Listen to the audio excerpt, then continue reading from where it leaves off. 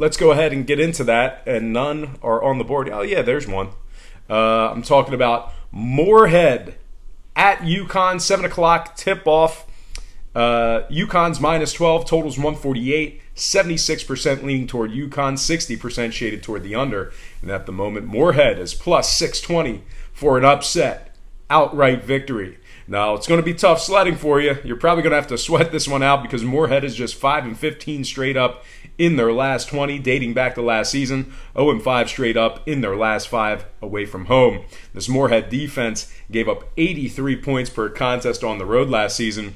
Meanwhile, they're going up against a UConn team who went 11-7 straight up on their home court last year. They put up 70.3 points per contest at home last year. And total-wise, I kind of like UConn to light up the scoreboard here tonight. So I'm going to make the chalky play here. Give me UConn minus 12 in the over 148 in this one. Next game, Siena at George Washington. 7 o'clock tip-off at G-Dub. George Washington's minus 7, totals 139.5. 62% are leaning George Washington. And at the moment, Siena is plus 260 for some money line cash. Now, George Washington, they failed to cover in 5 out of their last 6 dating back to last year, 2-4 straight up in that very same category. Meanwhile, on the other side, Siena successfully covered the number in their lone game for the season. That was a tough loss to Providence, and they actually made that game fairly competitive. They did lose by 10, but you know, that had all the makings for a blowout there. And total-wise, both teams are 1-0 to the over so far for the season. So with all that said and done, I think I'll take a little underdog action here. Give me Siena plus 7 in the over. 139.5 in this one. All right, and that's going to bring me to my next and final game for college basketball. It is going to be Evansville taking on the Fighting Illini. 8 o'clock tip-off in Illinois. The Illini are minus 14, totals 147, 66% leaning toward Illinois, 53% shaded toward the under. And at the moment, Evansville's plus 825 for some money line cash. Now, if you didn't know, Evansville, their mascot is the Evansville is known as the Purple Aces.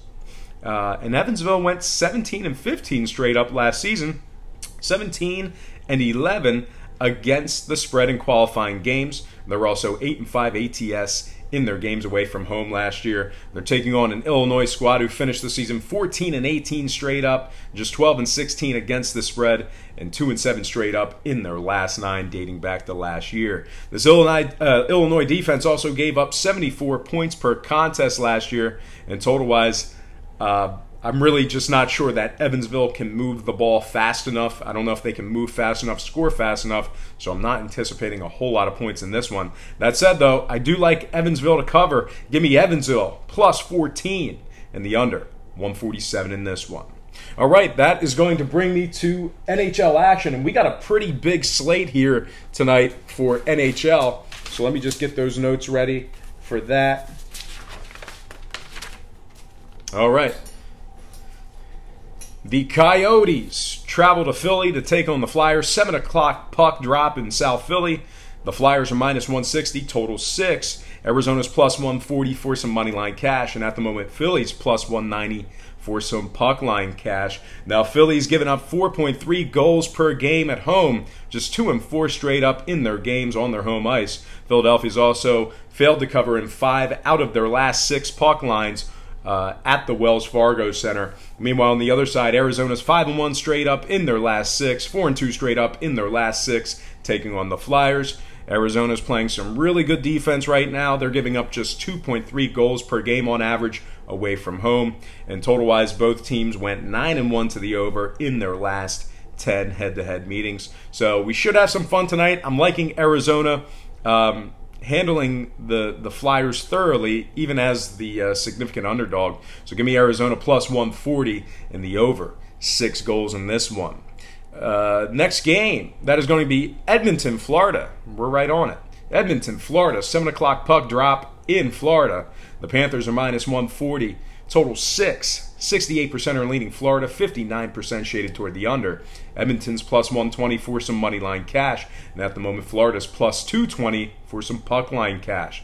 Now Florida's just 3-4-3 straight up in their last 10 taking on Edmonton. Florida's also 0-3-1 in their games at home this season, and they have not covered a puck line at home yet this year.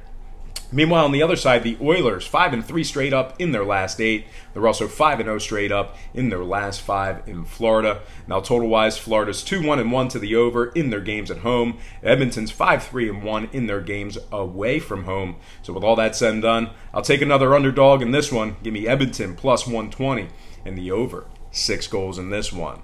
Next game, Canucks, Bruins, 7 o'clock, Boston. The Bruins are minus 245, totals 5.5.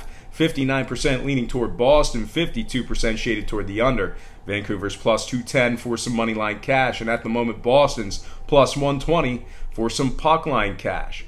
Now, if you like Boston on the puck line, just keep in mind they're going up against a Vancouver team who's 4-1 against the spread in their last 5, 5-2 ATS in their last 7 on the road. Vancouver's also 4-2 in their last 6 puck line plays, taking on the Bruins. Meanwhile, on the Bruins side, they've dropped 2 out of their last 4 straight up. But those 2 wins that they gathered in those 4 games, they were just 1-goal victories. All right, this Boston defense, pretty stingy. They are giving up just 1.6 goals per game on their home ice. And they're 10-4 to the under overall for the season. Vancouver, very similar story. They're 7-2 to the under in their games away from home as well. So with all that said and done, really bad game to play in my opinion. Not a whole lot of equity on the sides, but it's a pick show, so I got to lean somewhere. I won't take a pass or leave you high and dry. So give me Vancouver plus 1.5 for some very pricey puck line cash, very bad equity, and the under 5.5 in that one. All right, I'm looking for the Sabres here. There we go. Sabres, Canadians, 7:30 puck drop in Montreal. Montreal's minus 135, totals 5.5, 52% leaning toward Buffalo, 60% shaded toward the under. Buffalo's plus 120 for some money line cash. And at the moment, Montreal's plus 215 for some puck line cash. Now, Montreal's 7-2-1 in their last 10, taking on Buffalo, 4-1 straight up in their last 5 in that very same category. Montreal is also 13-6 on the puck line in their last 19 games, 8-3 ATS in their last 11 at home. Meanwhile, on the other side, the Sabres are just scoring 2.6 goals per contest away from home. Buffalo is also just 3-4-1 on their games on the road, 1-4 straight up in their last 5 in Montreal. And total-wise, Montreal's 5-3 to the under so far for the season. Got to make the chalky play in this one. Give me Montreal minus 135 and the under 5.5 in this one. All right, we're looking Islanders here. There we go. Next game, Islanders, Lightning, 7:30 puck drop in Tampa Bay. Tampa's minus 220, total 6. 73% leaning toward Tampa Bay, 60% shaded toward the under. New York's plus 190 for some money line cash. And at the moment, Tampa's plus 135 for some puck line cash. Now, Tampa's 5-1 against the spread in their last 6 at home, 8-2 in their last 10 puck line plays, taking on the Islanders. They're also giving up just 2.3 goals per game on average on their home ice. Now, the Islanders, completely different story. They're just 1-9 straight up in their last 10, taking on Tampa. The Islanders also failed to cover in 4 out of their last 5 puck line plays in Tampa Bay. Now, total-wise, Tampa's 5-3 to the under in their games at home this season. Give me Tampa minus 1.5 on the puck line and the under. 6 goals in this one. All right, let's flip the page as we cover our next couple of games here. And I'm looking for Golden Knights. There we go. Next game, Golden Knights at Ottawa. 7:30 puck drop in Ottawa.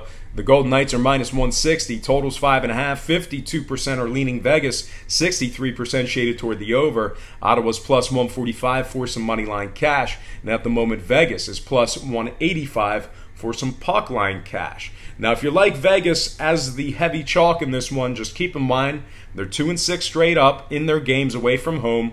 They're scoring just 1.7 goals per game on offense. Vegas has also dropped 3 out of their last 4 and 5 out of their last 7. Really struggling after that Stanley Cup hangover, making it to the Stanley Cup, finishing runner-up. Now, the Senators, on the other side, they're 2-2 straight up in their last 4. 4-2 ATS in their last 6. Ottawa's also 6-1 ATS in their last 7 on their home ice. And total-wise, a lot of overs on this